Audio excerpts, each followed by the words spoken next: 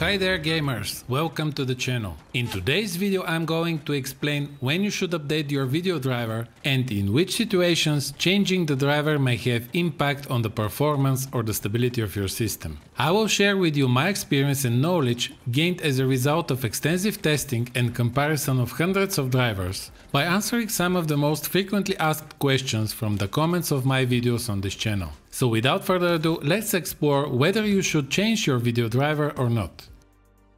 They say I should always update my video driver. Is the new driver always the best one? Updating to the latest driver is a very common advice you will encounter in many blog posts and videos. I will answer this question later in this video, but before that, let me show you more specific reasons for changing the driver or keeping the current one. I have stuttering issues since the latest few updates. Which driver is best for me?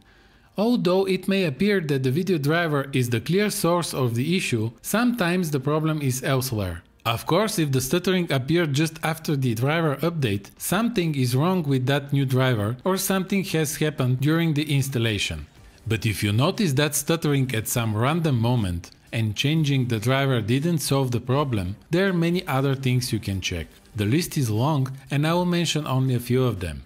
It can be a game update that introduced the bugs. It can be a background process of an application that you have recently installed. You should check the CPU and the GPU for overheating, especially if you are using a laptop.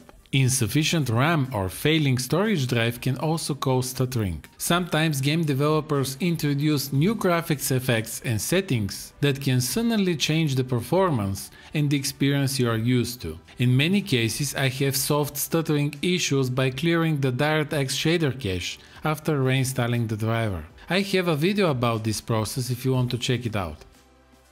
What is the best driver for MX150? When you're using a laptop, specifically with a low performance video card, you should update the driver only if you have stability issues and you are certain that your current driver is the problem, or if the games you're playing require a newer video driver version. If the system is stable with the current driver, do not change it. When the GPU is the certain performance limitation, a driver update cannot change that and bring noticeable performance improvement. What is the best driver for 1050 Ti? The situation here is very similar. If you have a low performance desktop video card, the priority here is to have a stable system. There is no reason to change the driver unless the games you are playing require a specific version. You are probably playing at 1080p resolution or even lower, and if you also have a low performing CPU, the performance bottleneck coming from it prevents any possible performance benefit you could get from changing the driver.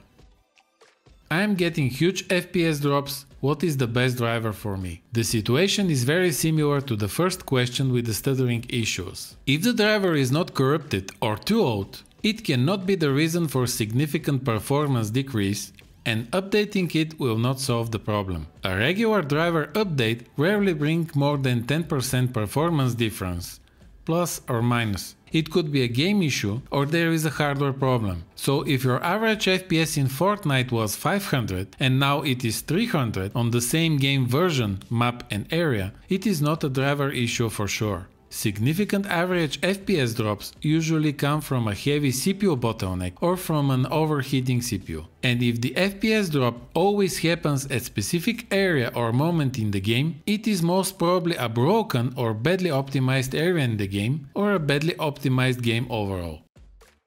I have artifacts or broken textures in my game. Should I update the driver?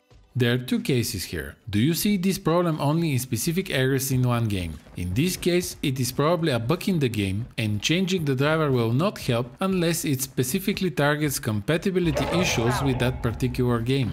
If you get artifacts in more than one game, changing the driver will help you only if your current driver has been corrupted somehow or you have a very new GPU model and the earlier drivers have issues. Otherwise, having graphics artifacts can be caused by GPU or CPU hardware issues, including overheating or as a result of overclocking, or corrupted system files. I have RTX 4080. What driver should I use for less input lag in Fortnite? This is a very frequently asked question that comes from a wrong understanding of the input lag. The video driver has negligible impact on input lag, and it varies depending on the game and the system configuration. There are other much more important factors that play a crucial role for reducing the input lag, such as the monitor refresh rate, CPU and GPU, mouse and keyboard, internet connection, and many others. From a good video driver, you should expect mainly stability and a minor improvement in performance, nothing else. If you want to optimize your input lag, use a high refresh rate gaming monitor and pick a professional gaming keyboard and mouse. You also need a very good internet connection and make sure you are less CPU bottlenecked. If you are concerned about the input lag, you probably play competitive games at lower resolution, which on the other side is a very CPU demanding case, and the bottleneck has great impact on performance. Does the driver matter in case of a GPU bottleneck? Yes and no. It depends on the game and the degree of the GPU bottleneck. If your GPU is heavily underperforming, the driver will not bring any performance difference. In other cases, a better driver can bring up to 5% increase in performance, and in rare cases up to 10%, unless it was specifically released to solve a performance issue or to optimize the behavior of specific technologies your favorite game may use. Does the driver matter in case of CPU bottleneck? Again, yes and no. When an overpowered GPU is paired with a heavily underperforming CPU, especially if you're playing CPU-demanding games such as Valorant or Fortnite in performance mode, the video driver cannot bring any noticeable improvement, because in this case, the GPU has minor impact on the overall performance. The higher the GPU load, the higher is the chance to get more FPS from a better driver. Should I use Display Driver Uninstaller to reinstall or update my video driver? For NVIDIA drivers, no. I have reinstalled video drivers more than 1000 times, and I have encountered various driver issues, but I haven't had even a single case when I had to use a third-party application to solve those issues or to make a clean driver installation. According to my experience, the official NVIDIA Clean Install option works fine, and there is no stability or performance benefit from using other apps. I don't have much experience with AMD drivers, so the case may be different there. Do I have to update the driver if I have a recently released GPU model? In many cases, the first few drivers after a GPU release may bring performance improvements or target specific bugs and issues, and this is usually specified in the driver's release notes. With that exception, you should change the driver only if you have issues or if you know that the new driver will work better. Do I have to update the driver if I have an old GPU? The newer drivers rarely include changes that specifically target video cards from old generations, unless they target technologies that those old GPUs already support, for example ray tracing or DLSS. But there is another factor here. Games are evolving, they are becoming more demanding, more technologies and effects are being added, and a newer driver may be better optimized for this case. It very much depends on the game and the graphics settings. Is the new driver always the best one? At the beginning of this video I promised to answer that question. Unfortunately, no. While the new driver may bring specific improvements or may solve specific problems, in many other cases it can also break things. And this is probably inevitable with so many different games, game engines, and evolving graphics technologies.